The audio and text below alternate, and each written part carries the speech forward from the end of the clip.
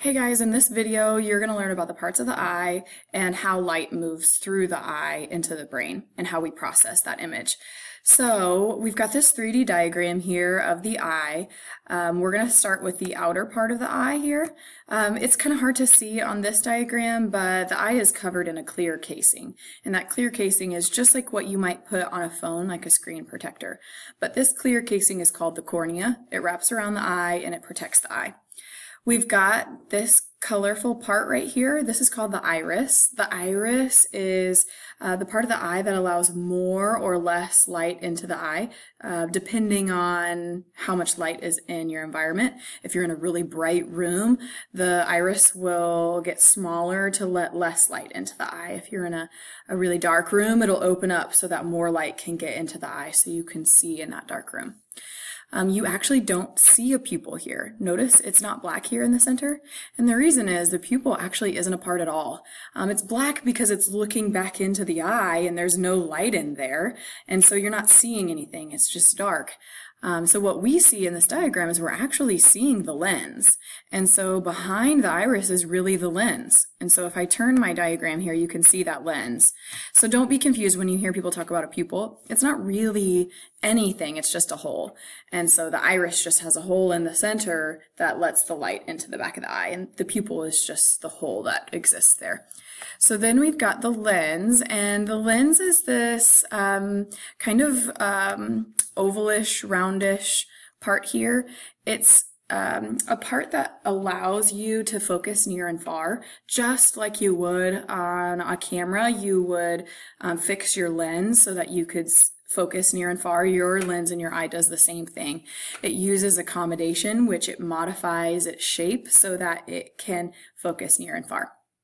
And then the light will go through the pupil, through the lens, and the lens actually refracts the light. It flips it upside down. So the image that's put on the back of the retina here is actually upside down. It will get sent to the brain that way, and then the brain interprets it and understands it right side up.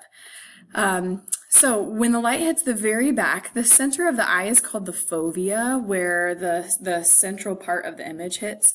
And that part of the eye is the very back, right directly behind the pupil. This is your very central part of the image that goes onto the back of your eye. It's also where the most cones are. I'll talk about cones in a little bit. Let me finish the different parts of the eye. Then we've got the optic nerve here. The optic nerve is the nerve that takes the brain message that is going to be made by the rods and cones. It takes that message and sends it to the brain. And right here, where the optic nerve touches the eye, you actually have a blind spot, so you cannot see where the optic nerve touches your eye. You don't notice when you're looking out into the world that you have one spot in your vision that you can't see from, but the reason why you have that is because you don't have photoreceptors here, because the nerve is attached. And so our brain is actually filling in that spot everywhere we look. It's filling it in, and you just don't know it. There are tests that you can do to isolate your blind spot. You can just go online and type in "find your blind spot" if you want to do that. They have tests online where you can actually see where your brain is filling in that spot that you have no photoreceptors. Okay, so now what I'm going to do is I'm going to talk a little bit about those rods and cones. Those are the photoreceptors that help us to understand and change that light into a brain message. I'm going to have to go to a different diagram because this one you can't see the rods and cones.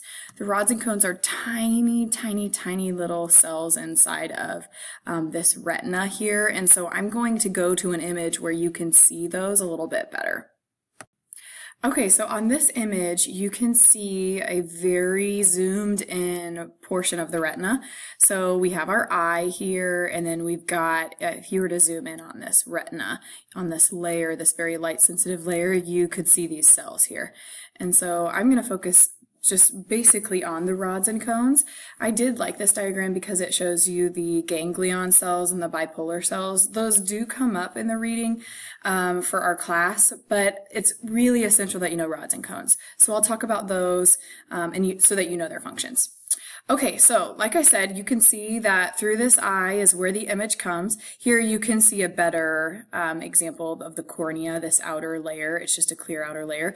It goes through the pupil, through the lens. It's refracted onto the back of the eye, and the fovea is the centralmost point of vision on the back of the eye. We've got our blind spot and our optic nerve right here. Okay, so here's our retina, and if we go very close into the retina, we can see we've got ganglion, bipolar cells, and rods and cones.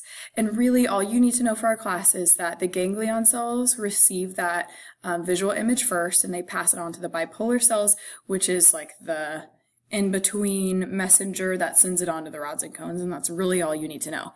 You really need to know the functions of the rods and cones, and they're named based on their shape. So if you look at the shapes of these different cells here, they're really called photoreceptors. So the rods have this rod-like shape, and the cones are kind of triangular. So the cones are actually very concentrated around in the central part of the back of the eye, and the rods are dispersed around the eye. And so you're going to find most of the cones in the center in the back of the eye. I think cones are easy to remember their functions because their function starts with a C. So cones help you see color, which also starts with a C. It also helps you see clarity, fine detail, and then it also is concentrated in the center of the eye. So cones help you see color, they're in the center of the eye, and they help you see clarity. So that's what cones do. And then we've got rods, and the rods, like I said, they're just scattered throughout the eye, and the rods help you in low light settings. They're said to be very light sensitive. So in a very dark room, they can pick up the faintest of light. And so it helps you see in dark areas. It also, rods, they see in black and white, and so in dark rooms, your cones, they can't pick up that light in dark rooms, and so you're not seeing color in dark rooms. Your rods are picking up light, but they can't see color. So in those dark areas that you're, maybe at night, you're not really going to see color because your cones can't pick it up. But your rods, they can pick up light. And so you're seeing in mostly black and white in those dark times. Okay, and so those are the functions of the rods and cones. They are taking the light and they're helping you interpret the light. So we say transduction is occurring in the rods and cones. They're changing it into a brain message. It's changing light waves into a brain message, and then it's sending it through the optic nerve to the brain. And so let me show you how that happens. So our optic nerve runs from each eye. So we've got one from the left eye that crosses over. Remember from our previous unit that everything from your right side is being processed in your left side of your brain. So we've got our left eye, it crosses over to the right side of the brain, it goes to the thalamus, the sensory switchboard, which sends it to the visual cortex back here in the occipital lobe. So then we go over here, and our eye from our right side sends it to the left thalamus, which sends it to the visual cortex in the occipital lobe of the left side. So it's being processed in the other side of the brain. It's crossing over, going to the thalamus, and being processed back here. One other thing to know are feature detectors. Those are located in the visual cortex, and those just help us understand, they help us recognize. And so whenever we get a visual message, it helps us pair it with like an object. It helps us recognize that object.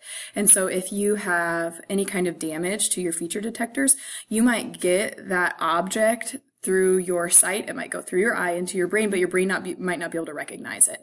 And so maybe that object is a face, and you are picking up the face. The face is, that visual image is going to your brain, but your brain isn't understanding that it's a face. And so that's what feature detectors do. They help you take that image and help you recognize what that image is. Okay, I hope that's helpful. That was all the parts of the eye, then their functions, and then how the light passes through the eye and gets all the way to the brain for processing.